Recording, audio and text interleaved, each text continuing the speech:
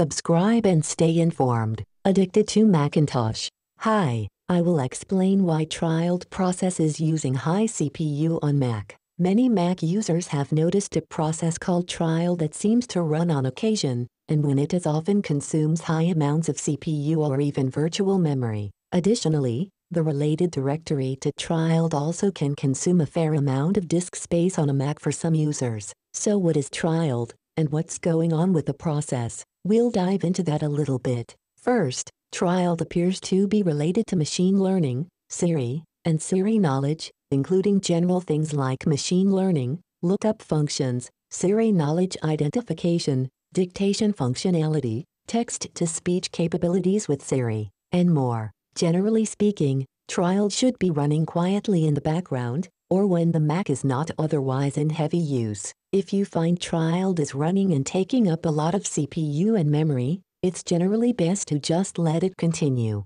You may be able to stop child from using excessive CPU completely by disabling the Siri functionality on the Mac, though not all users report success with this. If you wish to try, go to Apple menu, then to System Preferences. Next at Siri, choose to disable Siri. It's that simple. Hope you enjoy this video. Have a nice day.